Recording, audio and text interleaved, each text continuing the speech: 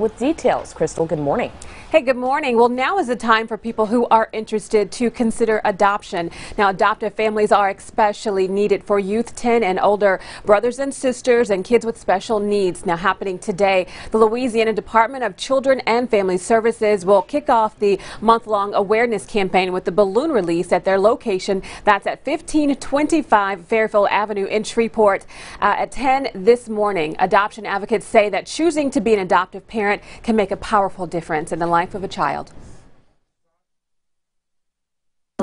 They can. There are so many different ways that adoption plans can be put together. Some are open, some are closed, some are somewhere in the middle, and then post-adoption, it's really whatever the family and the birth family agree to.